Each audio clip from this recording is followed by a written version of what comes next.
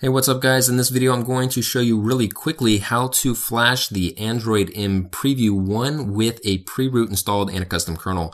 Now this is going to be called JDX 1.0. It is a ROM with a couple little quick fixes and feature improvements, and it's also going to come with root pre-baked in, which is super awesome. So it's just a single zip file that you flash in TWRP recovery and you're good to go. You're going to notice here that the features include rooted int support, tethering, no force encryption, and the rest of the information is also in the changelog.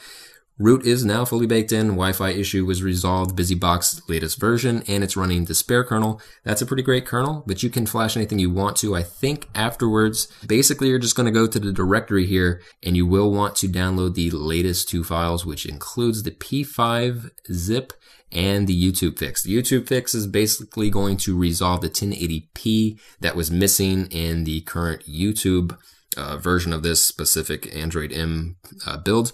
But yeah, just go ahead and grab these two. If you don't care about the YouTube fix, don't grab it. But once you have both of these files on your device or in external storage, go ahead and reboot into recovery. Make sure that you have your existing ROM backed up or anything that you need specifically. And then you can go into the wipe process and wipe everything but the internal data, obviously, and then go ahead into the install process and flash this over. Now, if you are using multi-ROM, you can technically flash this as a secondary ROM and then go from there.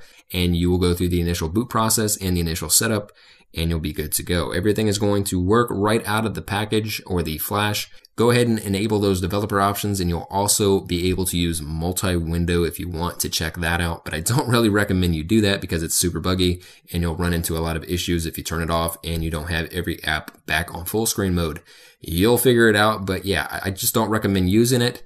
But this is a pretty solid build with pre-root privileges built in and everything else that you're going to need. Specifically, just be aware that you're not going to get OTA updates with the next release, the Preview 2. If you do download this, I'm pretty sure, since it has been pre-modified and some things have been altered.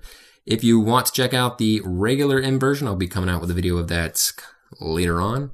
Anyway guys, if you enjoyed this video, definitely hit the thumbs up. Definitely subscribe to the channel if you enjoy videos like this, as I have more in the future. And as always, I'll catch you guys in the next video.